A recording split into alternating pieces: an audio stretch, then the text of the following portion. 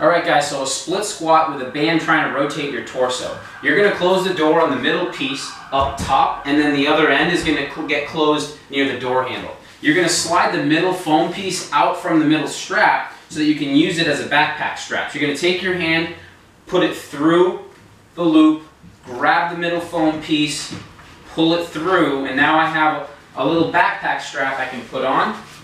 Turn 180 degrees, put my arm up and over this band. Now the band is trying to rotate my torso, and I have to lock it in and not let that happen.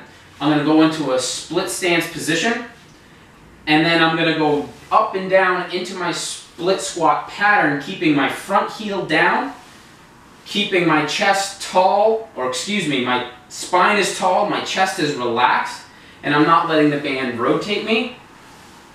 And this back knee is in line with my torso, going straight down behind me.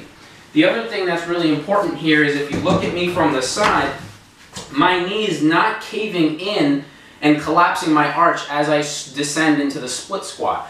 I'm keeping my heel stacked over my ankle as I go up and down.